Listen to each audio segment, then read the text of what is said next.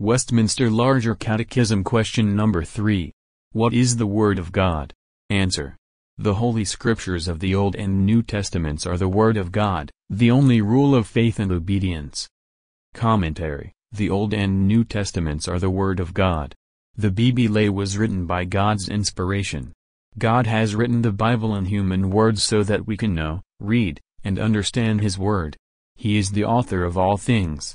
In 2 Timothy 3:16, it says, "All Scripture is God-breathed and is useful for teaching, rebuking, correcting and training in righteousness." God breathed out His breath, pneuma, to the Bible writers. This means that the writers were inspired by God's Word. The Word of God is the word of God's breath, and it is received and proclaimed by a holy person. The Word of God is the voice of truth. It is the only rule of faith and obedience for us because it was given by God's breath, pneumatic. In other words, if someone asks, "What is God's Word?" we must say, the Bible is God's Word and is the only rule of faith and obedience. Question: What is the Word of God? Additional question: What is the purpose of human existence? Westminster Larger Catechism Question number 3. What is the Word of God?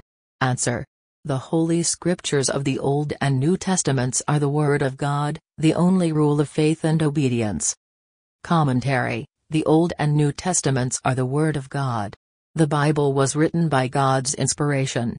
God has written the Bible in human words so that we can know, read, and understand His Word. He is the author of all things. In 2 Timothy 3:16, it says, "All Scripture is God-breathed and is useful for teaching, rebuking, correcting and training in righteousness."